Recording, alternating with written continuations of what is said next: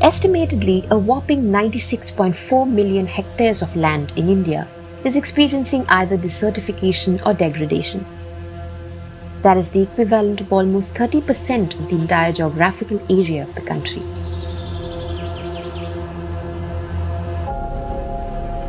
Globally, land degradation along with climate change and biodiversity loss is expected to force 700 million people to migrate by 2050.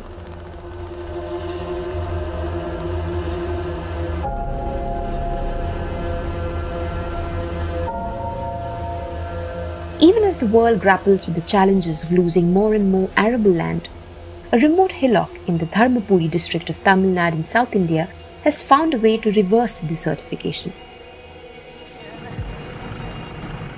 Over the last decade, green activist Piyush Manush and his friends have successfully transformed a rocky, barren piece of land, one that everybody in the region, including farmers, had given up on, into a 250-acre cooperative forest. We are presently now in the water catchment area of River Kaveri. Almost this entire region of undulated, rocky, dry and arid regions constitute major part of the water catchment area. So we have actually turned it into dry and arid. It was not like so earlier. Based on the model of social forestry, a cooperative forest is one in which a group of people pitch in together to create a for-profit jungle, where resources are shared and sustainable businesses built around it. Initially when I came here, I bought 1.5 acres. Small time dream irukku. From young age, you have this dream. Kamat se Kamat, you see a stream running, a bamboo house, dancing around. Obviously, with my wife. So this dream is that to live in a jungle from young age. So yeah, all that I have to tell my friends is that let's create a forest, and hopefully the forest will be for profit.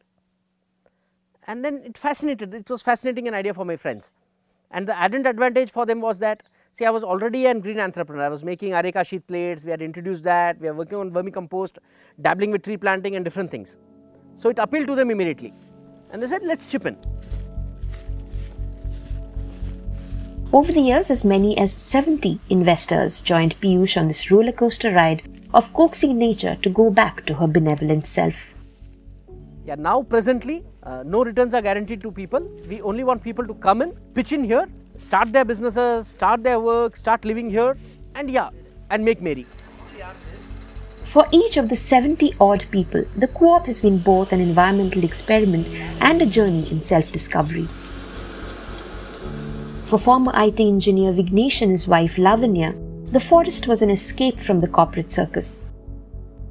Having relocated to a humble abode within the jungle, Vignesh has been experimenting with poultry and organic food products for the past 2 years.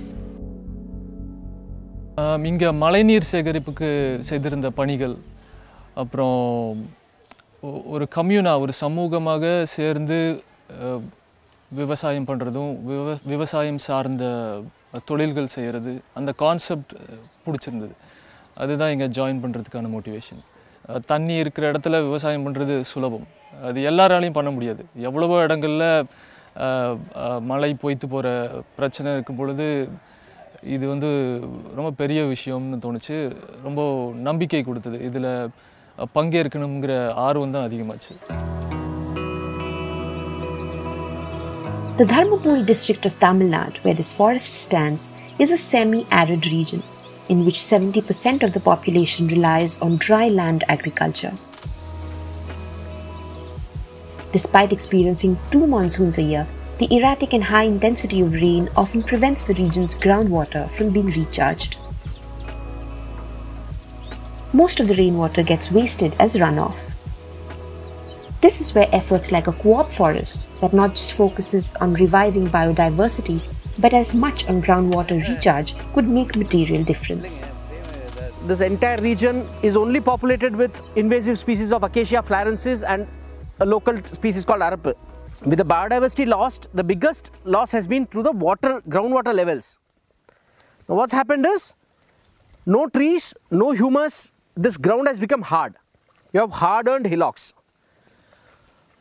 So our effort is now to make the earth spongy, earth back to the level where it can absorb water, it can absorb moisture in the air and send it to the ground. So in this effort, as a first step, what we have done is we have sort of started rainwater harvesting structures. In 2012, Tamil Nadu suffered what is considered the worst drought in 140 years. In the years that followed, the state has been subject to violent climate vagaries. From devastating floods to cyclones to continuous droughts, the co-op worked its way through all those years. Obviously, it was said that we will share profits, but then after the rude jolt of continuous drought after 2012, it was evident to everyone that it's not an easy and rosy affair. So it's been 10 years of waiting, and now we have got electricity now. So what we have done is we have built ponds on top of hillocks. These small ponds, these small structures, when there's monsoon, when the flow of water is good, we will pump water from downstream to upstream. And as we fill these ponds, these hillocks will become into small sponges.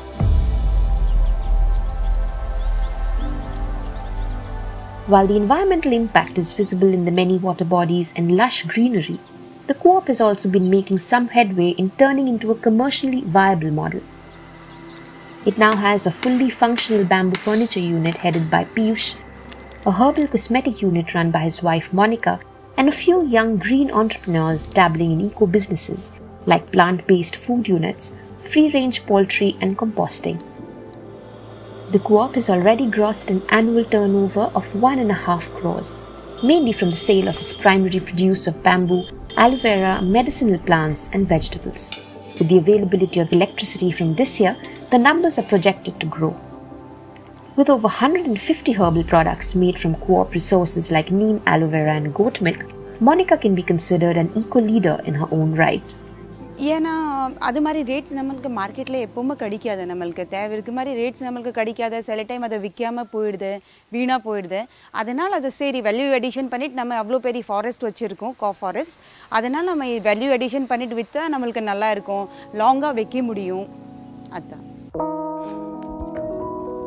The goal now is to encourage other partners to be more than just investors here. Piyush envisions the co-op as a green incubation center where people get a chance to dabble in eco-conscious businesses.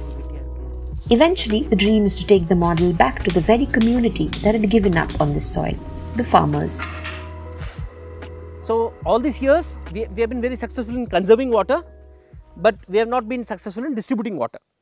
So now that electricity has arrived, we are now distributing water. And as soon as this happens, we are now ready to invite farmers from all regions to come so that we can share our experience. Experience of doing what? Experience of drawing the most feasible water management plan ever. So where they could secure their water security and they can just take the same model, similar model and implement it in their areas, respective areas. And especially in regions where they come from undulated landscape. When not struggling with drought, the farmers in the Dharmapuri region struggle with an unpredictable northeast monsoon. The high-intensity showers that thrash the district over short, sporadic periods leave them with too small a window to sow their seeds. Climate change and inclement weather patterns have in fact forced most farmers here to migrate to other regions. For those farmers who live downstream, however, this man-made forest is perhaps emerging as their last ray of hope. With wells brimming with water in peak summer, they finally have a reason to stay home. The கொட்டை வெட்டாத முன்ன வந்து பள்ளத்தில் தண்ணி வந்தால் சல்லுன்னு போடும்.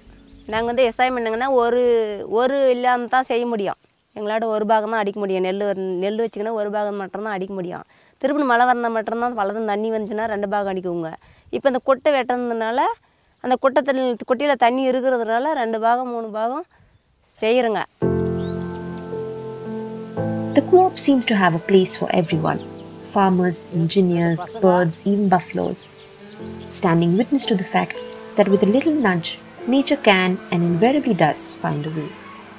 So we are a mixture of grassland, we are a mixture of trees that we have planted, and we are a mixture of spaces which have been green on its own. In this age of climate change, of delayed rainfall or over rainfall, Planting trees and not taking care of them doesn't work like that way. So a little care of ours, and there will be the downstream, side stream ripple effect, and things will fall into its own place.